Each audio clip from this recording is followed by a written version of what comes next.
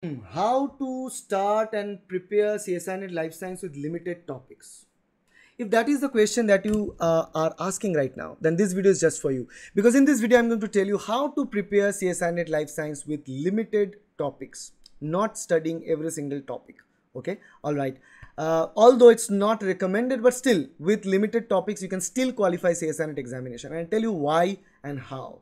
See, in CSI life science, the syllabus is huge. And the reason syllabus is huge is because there are multiple disciplines of life sciences from where the students come in, right? Students comes from zoology, from botany, physiology, biotechnology, microbiology, biochemistry, molecular biology, bee farm, and what not. For every single discipline, student comes in, right? For the CSI life science exam. That's why the syllabus has some topic for individual disciplines. So you may not master every single discipline. That's quite logical. That's quite okay.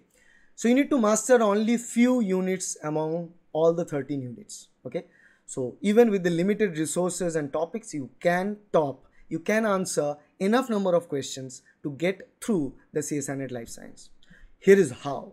See, in CSI life science, there are three sections: part A, part B, and part C. Part A is general aptitude, part B is memory based direct 2 marks questions, and part C are 4 marks analytical questions. Now in part A, this is a totally separate game, so I'm not be talking about it. I'll be talking about subjective, that is part B and C. In part B, you need to answer 35 questions and there will be total 50 questions asked. So you can choose only 35 out of 50. And in part C, there you need to answer 25 questions and there will be total 75 questions. So yes, 25 out of 75. So basically you can choose 1 out of every 3 questions from part C. And part C carries maximum weightage, that is 50% of the total marks of CSIR Net Life Science syllabus. So yes, in part C, you can answer 25. If you can answer them correctly, you'll get 100, right? And the cutoff marks for CSIR Net Life Science supposed to be 120 for general category JRF, which is the maximum. So considering that fact, 60% means 120 marks, and if you can acquire 100 marks in part C, then 20 marks you can easily get from part B and part A combined, isn't it? It would be easy for you. So that's why it's a trick that from every single unit, there are 13 units, and consider there are 75 part C questions. So approximately there will be 5 to 6 questions from every single unit on average. Although you will see in reality there are some units where they ask only 3-4 questions. There will be some units where they ask 8-9 questions, even 10 questions sometimes. So that biasness is there, but keep it aside. The idea is approximately 6 to 7 questions. Okay, so 5-6 questions actually, 5 to 6 questions. So 5 to 6 questions approximately per unit. Now consider that you prepare only 8 out of 13 units. 8 out of 13 units. But you prepared those 8 units to the depth of knowledge needed to answer any question from those topics, from those units. So how many questions approximately you will get? 40 questions. 5 into 8, 40 questions. So among 40 questions, still you need to answer only 25 questions. Yes, true. So even you prepare 8 units, still you get plenty of options to choose in part C. While in part B, approximately how many questions? Again, think of it. 50 questions are there. So approximately 4 questions per unit, 3 to 4 questions per unit. So again, if you prepare 8 units, you will approximately get 30 questions, 32 questions. So among 30 to 32 questions, you need to answer only 25 questions. Okay. So again, only 35 questions, but you will get 30 to 32 questions from your topic. So let's imagine among those 30 questions, you can only answer 20 or even 15, you can score 30 to 40 marks. So consider this.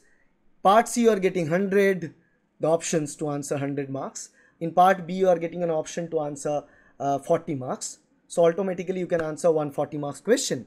Okay. And if you consider part A also, which I have separate video for, so you can answer 8 questions quite easily. You can see my video on that. So with this, you can answer 150 to 160 marks questions, even preparing 8 units. That's true.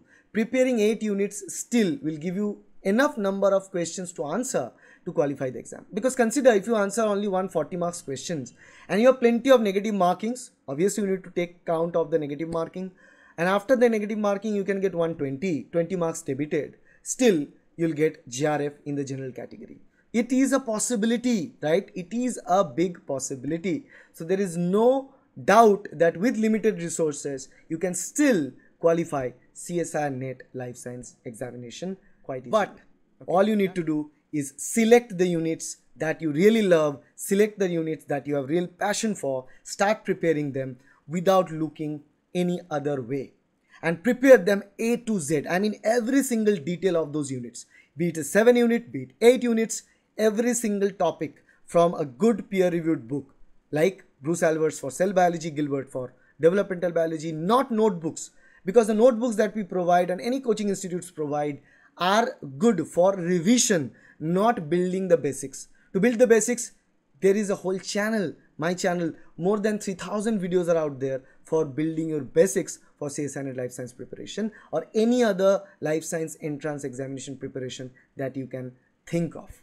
So utilize them, prepare your basics, and then revise from books like our blueprint book that you can get from our website, from us, if you join our coaching. So that's all about the preparation of CSIR NET Life Science with limited topics. Hope this video helps you. If you like this video, please hit the like button, share this video with your friends, subscribe to this channel to get more videos like this in future. Thank you.